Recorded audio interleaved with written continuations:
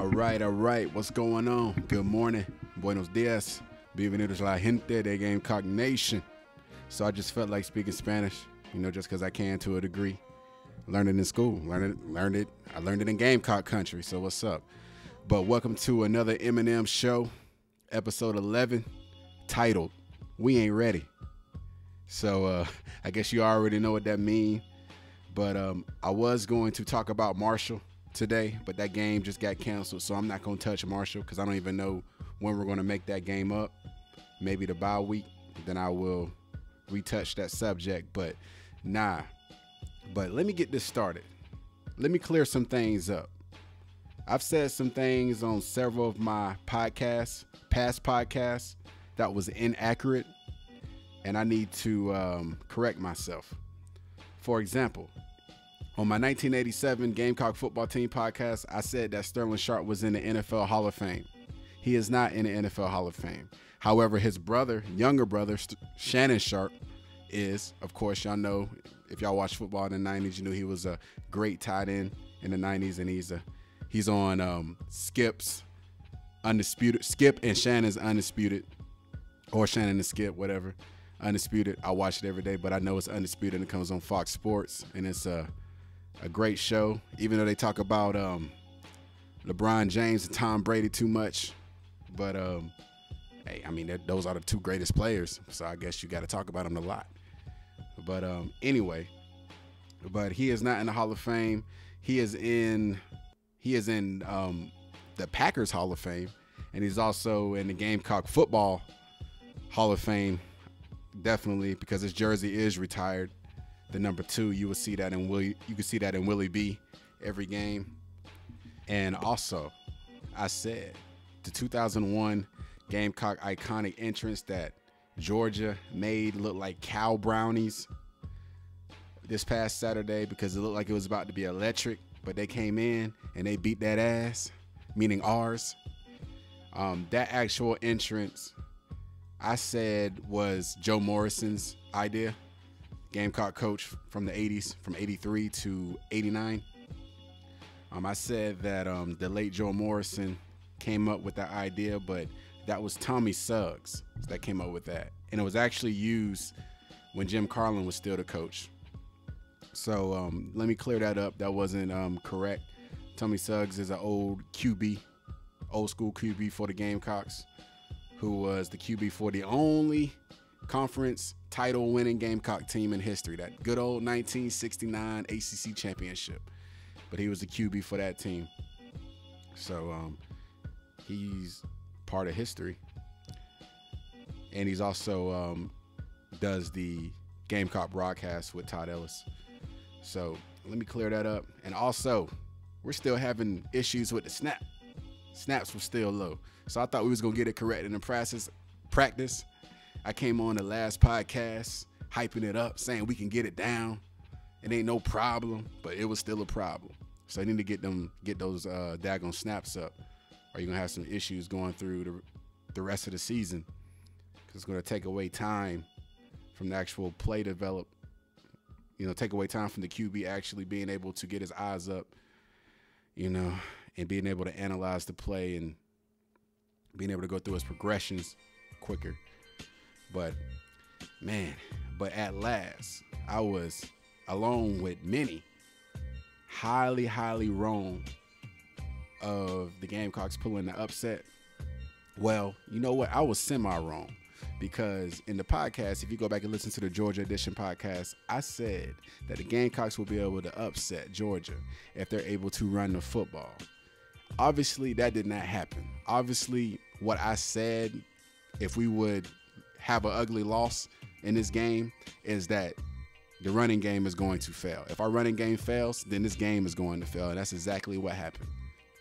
Now, if Gamecocks would have played a great game and Georgia would have played a great game, we probably would have lost, because Georgia is good. Like, Georgia can win a national championship this year. So they're that good. So high chance to. But of course, along with the other teams, they got a lot of good shots too. It's them, Georgia. It's Georgia, Alabama or it's Clemson or you throw a Penn State in there, but those three teams I think are the best, has the best chance of winning the championship, and Georgia may have the best chance out of all of them because of that massive offensive line.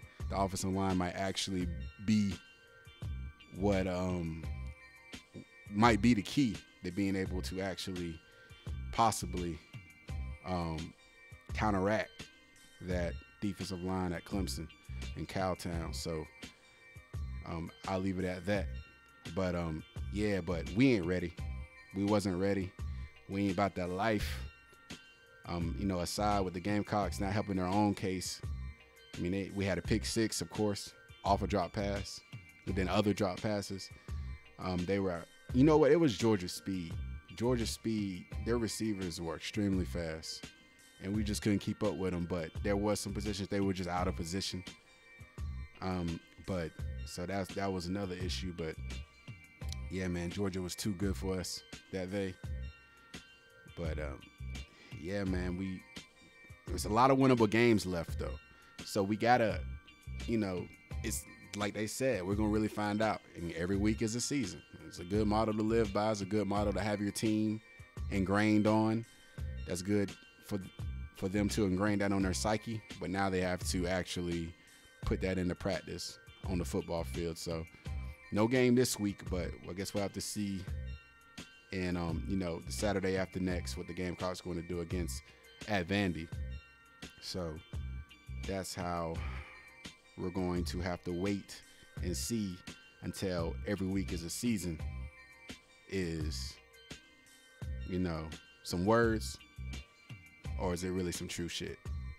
So that's what we're going to, I'm going to leave it at that, talking about that. But let me get back to what I was talking about. Well, Georgia, of course, I mean, us coming in with the 5 wide in that game, I mean, they thought it was going to work towards our advantage. But, I mean, Georgia doesn't even have to think about a threat of running the football, so they can just rush 4 and drop 7. They're extremely athletic and talented defense, can just drop 7 and or drop 6. Which I think they probably did. Either they dropped 6 or 7. I don't know. I didn't go back and analyze the tape or go back and look at how they attacked when South Carolina came out in 5 wide. But, of course, that didn't work, and it was a quick 3 and out. But, yeah, man, like, that's just what we got to – I mean, that's just the honest truth. But – you also got, I think we all underestimated the caliber that Georgia had and those younger players that maybe didn't play a lot. But then some of those players who backed up those starters that was on a national championship team, they're still upperclassmen. So I guess that's bad on my part, but not going and looking at that aspect of it, seeing what their class was, because that experience and them being in that system a long time, even though they didn't play a lot, they were more than ready to compete and impose their will on us and do what they had to do to get out of there with a solid victory and get on with the rest of their season while they try to make it to the playoff. But I get it. I mean, South Carolina looked poor in a lot of ways. They could have improved themselves. Drop passes that's not Georgia doing anything. That's just South Carolina dropping passes and handing them a gift. You can't give good teams gift. They did that last year against Clemson by throwing a pick right to the guy, and he took it to the house easy. Can't give good teams that. Can't have bad missed tackles like on Hunter Renfrow. He already catches everything anyway, so you can't just have bad tackling and just let them get to the end zone that easy. You got to make teams work for it, and that's kind of another example. In the first drive by Georgia in the second half, they just ran through South Carolina like they weren't nothing. So, I mean, that's something that South Carolina has to get better at. They got to play more pride in these close games and play better fundamentally. And the coaching staff got to get these guys prepared better to compete in these games, because, I mean, Jake Bailey going to have a good game, some good games coming up here on the road against some of these teams. He's going to have to complete better against ranked teams and on the road, and some against these top teams left on the schedule. Even I don't expect South Carolina to go in and win in Death Valley. I mean, let's be serious. Clemson's defense is a phenomenal, very athletic, very, just a very good defense. They're elite defense, especially up front. I mean, they secondary can be suspect though, but as far as that D line, and that's just some tough sledding in Death Valley for us to be able to overcome and get a victory there. But this is the thing. It gets to a certain point where these players, where Bentley has the talent, you're gonna have a game where you're just gonna have to take it over. You're gonna even if we don't win, but I mean, hopefully I want to somehow pull some crazy upset, but you're gonna have to play a very, very solid, good game, or a very, very, you got to play a great game, not a solid game. You have to play a great game against one of these top teams. You don't want to leave this legacy being basically QB good against mediocre teams, but can't do nothing against the top teams. But it's a team game, so I'm not singling out a single player. But that's the truth. That's what I think, and that's the angle that I'm going to go at, is that he's going to have to play some good games where you're going to have to make some plays on your own and show that I'm ready for this moment. And I ain't no fraud. I can be clutch. You know what I mean? But also, we might want to get a running back in there. You might want to try Fenwick or Denson, somebody who can hit the hole quick. I think Tyson played pretty well. But you got to get a bigger back in there who's going to be able to be a downhill runner and get the most yards possible. We don't need no dancing. You need to hit the hole. You know what I mean? We need a run. We need a running back like Benny Snell. You know what I mean? Like, he's a very, very good back. Who we're gonna have to face. You know what I mean? So we're going to need a running back that's gonna lean forward. It's gonna hit the hole quick, get the first down. I mean, sometimes our running backs looking like they just don't know where the first down marker is. So hopefully we can get better in that department. But hey, you got to try everybody. You got to try Mon Denson and Fenwick. Fenwick look good as a true freshman, and he has good size. I will put him in there and see what's up at the beginning of the game. If we're not able to get, better production at the running back position against top talent, good talent. You ain't got the run for, and I was a little high in my prediction. I was high in my prediction, talking about 150 yards.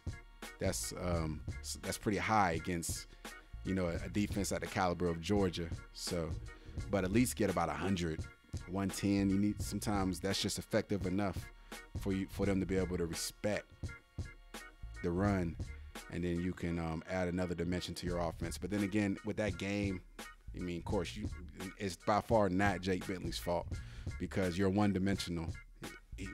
We've been one-dimensional in every game where we have been 1-6 against ranked teams. We've been one-dimensional in every game.